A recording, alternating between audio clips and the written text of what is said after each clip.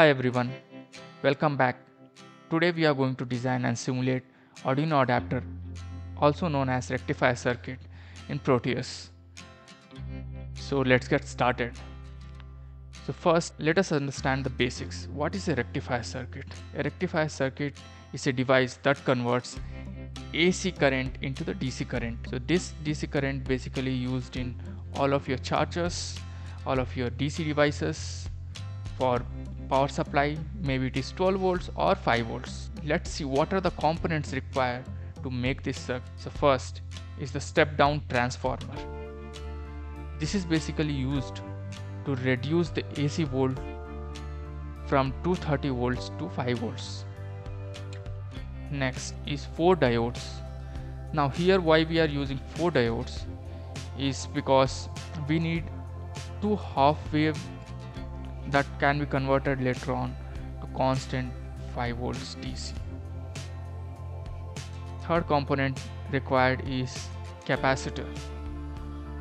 So capacitor basically smoothens the waveform, and it also used to remove the spikes if you have in your waveform, so that there is constant 5 volts. Now we need one more component, that is load resistor at the output end, and 5 volts regulator is also optional if you want to ensure the output what you have received is 5 volt, there is no fluctuation. Okay, so apart from that you can use the jumper wires, which is quite obvious. Let's make a circuit using all of these components and we see how the circuit will be designed. So quickly open Proteus.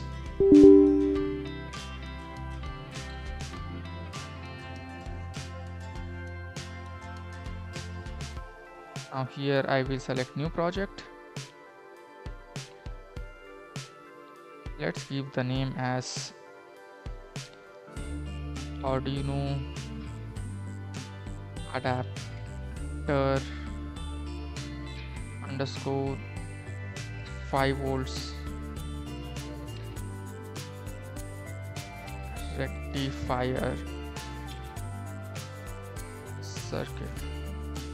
It's quite a big name, but anyways, that's fine. Click on next, next, next, next, finish.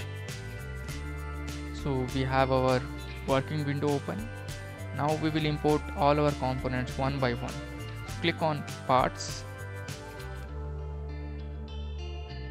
So you got a pick device option. So type here first a transformer.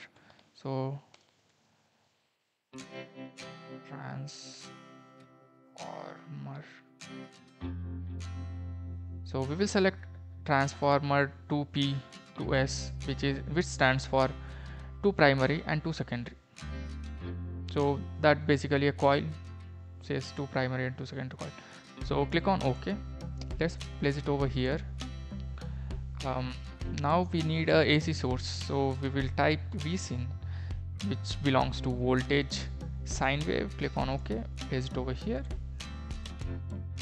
A bridge rectifier, or let's say diode. Select this diode, click on OK, and we'll place 4 of these diodes here, here, and here. Fine. Now we need one more capacitor and a load resistor. So let's search for the capacitor.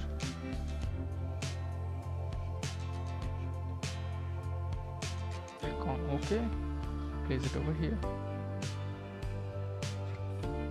Now we will search for a load resistor, so type on resistor, click on OK, place it over here.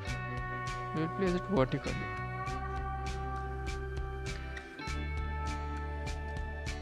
Now quickly let's make a circuit connection. So this will be connected to each other like a bridge.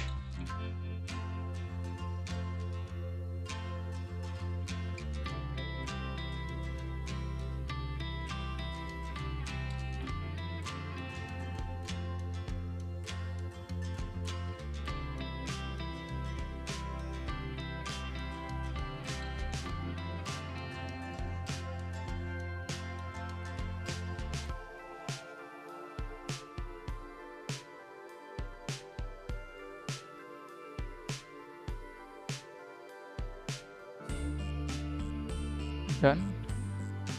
So we have a bridge of all the diodes. Now let's connect this input AC over here, and this one goes over here,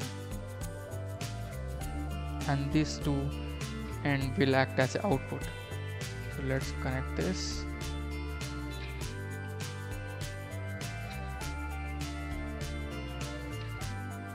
Over here, and this end will be connected to this.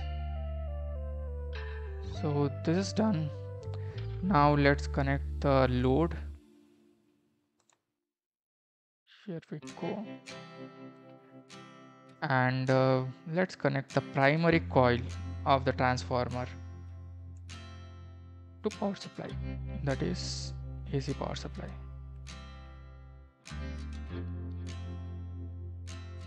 Done. So we have almost all our connections. Only thing is we need to provide the power supply values and also the values for the resistor and capacitor. So click on power supply first. So amplitude let's keep as 331, which later on converted to 230 volts, which is a common power supply in our house. And frequency let's keep as 50 Hz. Click on OK. And here the coil value should be 1 Henry, and this one should be quite less, very less. The secondary coil should be 0004.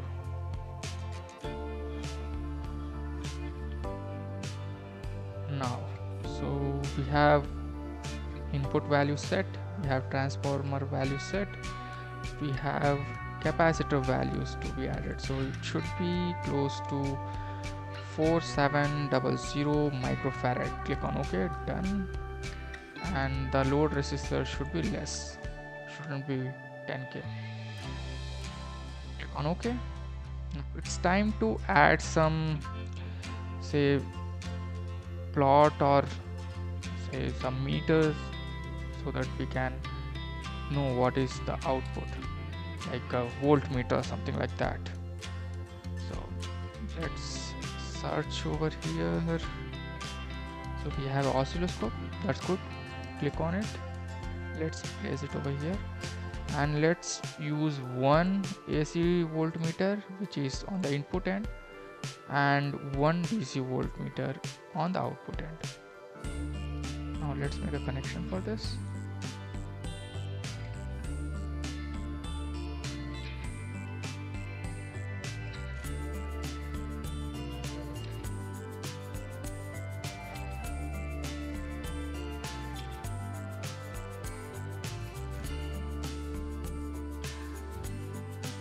And we will connect pin number A to input end on the primary coils of the transformer, and pin number B to secondary coil, so that we can know what is the output. And pin C will be connected at the output. Just for a reference, I know like it will be a straight line, but anyways we'll see that. So we have everything done except one thing is missing, that is ground. So let's see where we can find ground. So it's here, and place it over here. Zoom a little bit, make a connection. Done. So the circuit is done. Now it's time to simulate. Here you have simulate button, similar to the play button. Click on that to see the waveform. Now this is from the oscilloscope.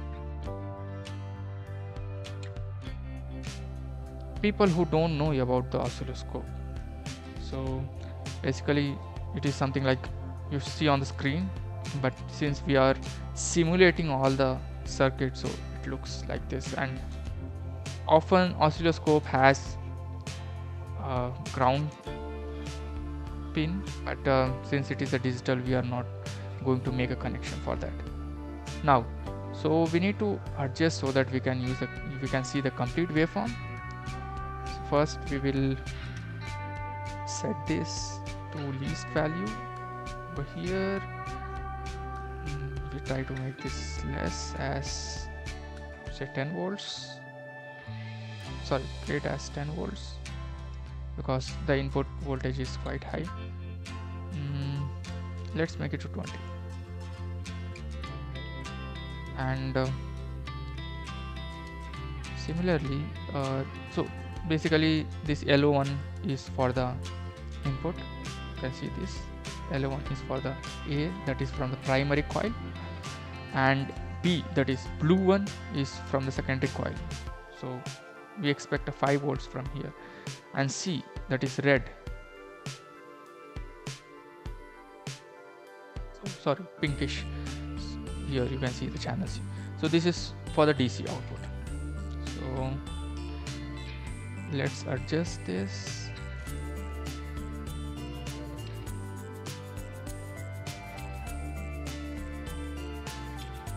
This one as well.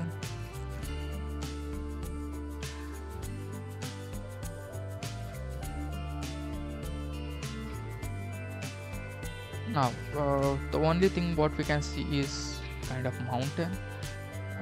Why? Because we have selected the frequency range quite high, that is 1 millisecond. So let's try to reduce it down so that we can see the waveform properly. You can see this. Now we can see the complete waveform. So here we are. So we have this should be somewhere close to 5 volts. We need to calculate that. Okay, and this one is from DC, so it should be close to 0. Yeah, so this is 0 volts. So yeah, so this is what the output is. So anyways, you can check this later on. Now our main circuit, we can analyze, or we can see the output is over here.